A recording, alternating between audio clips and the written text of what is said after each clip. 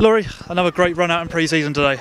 Yeah, it's always nice to play in a game like that, especially when they bring a side like they did. You know, I feel like we contained them though very, very well. And actually, I'm going to say it straight up, we were the better side and, you know, had the better chances, created the better chances and put the work in all game and limited them to nothing. I don't even think had a shot to save.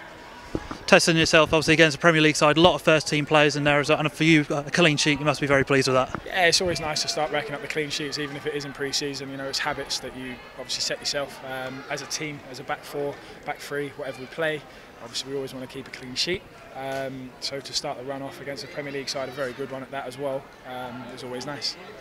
It looked like it was going to end up being a 0-0, but Courtney Senior pops up with that goal. What were you thinking from down your end? To be fair, it's a hell of a finish. Standing right behind it, you can see it nestle right in the top corner as well.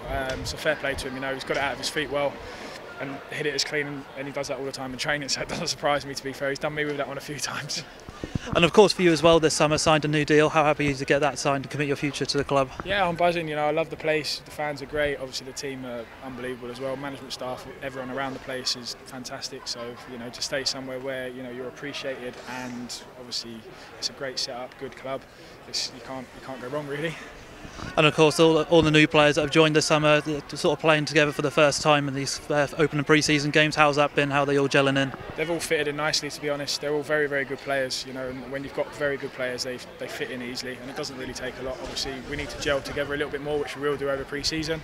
But with what we've got and what we're seeing and how we're working together, you know, I'm very, very confident going into the season. And of course, on Saturday you've got Milton Keynes, obviously one of your former clubs, but also our community fun day. It'll be a great day for all the Barnet fans to come down. Yeah, it's going to be a fantastic day. There's so much going on around the place, and if everyone can come down and show their support and fill the stands, that'll be even better, because it's going to be another tough test for us. They're a very good side, obviously playing there for 2.5 years. You know, we know what they do, we know what they're about, and when they come here last season, they did exactly the same. They're a very, very good team. So get yourself down for the fun day, really. Laurie, thank you for your time.